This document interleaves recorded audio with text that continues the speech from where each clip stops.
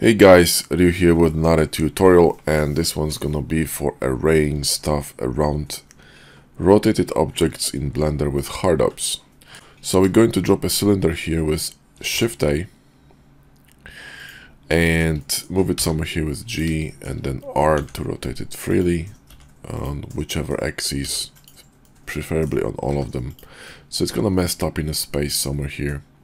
And if you go to N panel into item data, you can see here that the rotation is really random, location is random, so everything is peachy. So now we're gonna add a cube, Shift A, add a cube, and make it a bit smaller, move it here. And let's go with Ctrl A and apply scale, okay? That's important, actually make it a bit smaller. Ctrl A, apply scale. Now what we need to do is we need to align this one with this one, okay? So the easiest way to do this would be to probably grab the snapping tool first, and you go with, so you have to go here, click on face, then click on median and align rotation to target. What it will do, it will actually align this cube to one of these faces and sync it in so you can boolean it later. So click this cube, press G, hold Control, and now you can align it to any face you want. So let's align it to this face here, like that. Actually, let's make it a bit smaller and Ctrl A, apply scale. Now everything is fine, okay, but we still need to align it this way, right? So the rotation is okay-ish, but it's not there yet. So what we can do is actually copy the rotation from this object to this object. So we're gonna select this object, Shift select this object, and Ctrl C and copy rotation.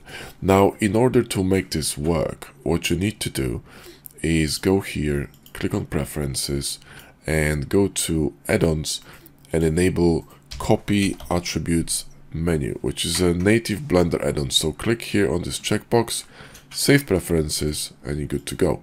And then when you click on this item, shift click on this item, Ctrl C, you will see that you can copy a lot of stuff, including modifiers. It's really handy for working in Blender. So now we got this situation here, but we're still not there yet, we're still not there yet. We still need to work a little bit. Because we aligned this cube to the rotation of this cylinder, but we haven't aligned it to the rotation of the face yet. So what we're going to do now is we're going to go to edit mode, select this face and Ctrl Q. This will run the align command from HardOPS, but this is actually my personal shortcut. So in order to make it work for you, you would need to add a shortcut. So go here to Q menu, ST3 mesh tools, align view, right click and add a shortcut. Now this shortcut natively is for quitting Blender. So go to preferences, key map, and type here quit Blender and simply press on this X, just not on the favorites. Yeah? There's gonna be like another option here, quit Blender. Click X, save preferences, and you're good to go. You can use this shortcut, or just use any shortcut, doesn't matter. Now when you're in this menu here, in this the kind of orientation, so one more time, select face, Ctrl Q, you can use Ctrl and your mouse, Shift and your mouse, or Alt and your mouse to rotate around different axes. So one more time, click here and press Ctrl Q, and then we're gonna hold Control and align it here, like that. Click here and then zoom in. Now just don't rotate it, because you'll have to align it again. Go to object mode, select this cube, get a bit closer, press R, hold Control, and now we can snap it to the rotation of this face. If it doesn't really align properly, just use it, kind of like a manual alignment here. So hold Shift, press R, hold Shift, and kind of manually align this to this edge. And there you go, this should work.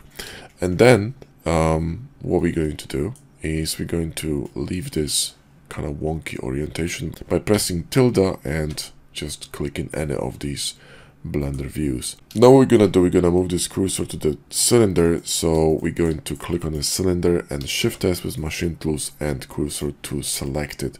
So the cursor is gonna jump from here to here. Now we can actually, run the array around the cursor with HardOPS. So click on the cube and then go to Q, mesh tools, and control click on radial array, which will array it around your cube. Now you can adjust the amount of cubes you want.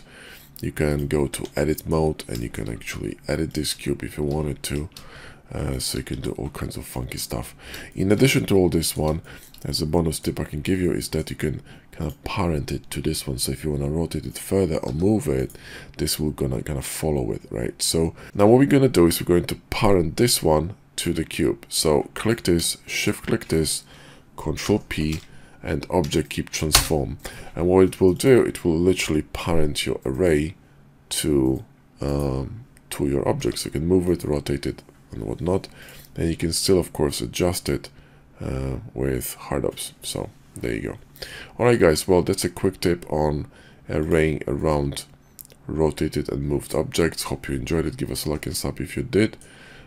Links to HardOPS and box cutter in the video description, so if you would like to purchase these add-ons, go ahead and grab them through the links. You're gonna help me as well. Thank you for watching. Catch you in the next video.